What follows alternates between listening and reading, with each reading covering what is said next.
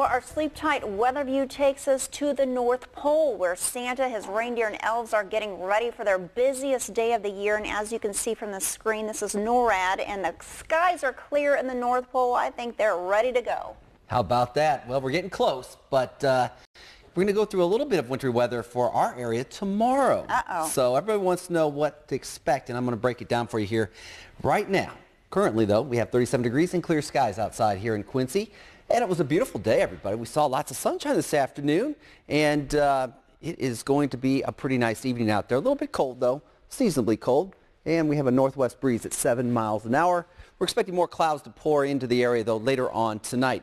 Your weather headlines will speak to the following. You know, we're talking about tomorrow and about the chances for some light snow to track across the tri-states. However, I'm not looking for a big system here. Some of us will see absolutely nothing at all. Others may pick up a dusting to a little bit under 1 inch of snow. I think this is the key right here. A trace, a dusting of snow is what most folks are going to see. That 1 inch will be mainly well off into the eastern part of the viewing area, maybe the southeastern part, say from Pittsfield back over towards Rushville, and then east of there into central and northern Illinois. The rest of us, we're going to enjoy colder air, gusty northwest winds, and plenty of overcast skies tomorrow. As we head into Christmas Day, it's looking better and better, though. Partly cloudy skies, warmer weather in the 40s with dry weather. Any snow that does fall later on tomorrow should begin to melt away rapidly on Christmas Day with those warm temperatures. Currently, we have 30s and 40s dotting the map tonight here at 6 o'clock, 34 in Macomb, 37 in Quincy, 43 down in Pittsfield, with 38 degrees over in Kirksville, Missouri. The winds are light. They're generally out of the west-northwest now,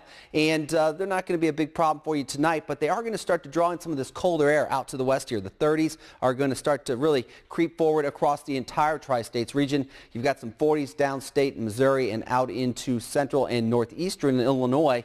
Back further east there, you can have some 50s over into the central part of the Ohio River Valley. For now, we're going to watch the chance for some rain and snow to creep eastward as the night moves along. You can already see some rain and snow falling out over Iowa, Nebraska, parts of Kansas in the central plains. That activity will slowly try and move eastward overnight, arriving in our area sometime right before daybreak. The maps go into motion here. A trough falls apart across northern parts of Missouri and Illinois and Iowa. Not a big deal there, but what will be interesting is to watch these bands of snow start to show up and work their way across Missouri and Iowa and Illinois through the course of the day. They're scattered little bursts of snow. Not everybody's going to see them, and they're not going to amount to all that much as you head through much of the day tomorrow into tomorrow evening. So not a lot of travel concerns. Could be some slippery spots with some of the heavier bursts. Otherwise, temperatures in the 30s for lows tonight. And guess what tomorrow? They go nowhere. We'll stay in the 30s for highs tomorrow as well. Now, as we go through tonight, look for clouds, maybe a little light rain and light snow mixing together late. 34 degrees for an overnight low. Tomorrow we'll take it up to 36, but it's going to be a blustery 36. Those winds gusting out of the northwest at 30 miles an hour with some light snow continuing across the area. Your 7-day forecast shows a transition to a very quiet weather pattern. After we get this system out of here tomorrow, we'll see temperatures warm into the 40s for Christmas Day with partly cloudy skies and dry weather conditions. And then from there, we warm it up to near 50 on Friday with partly sunny skies, sun and clouds Saturday and Sunday.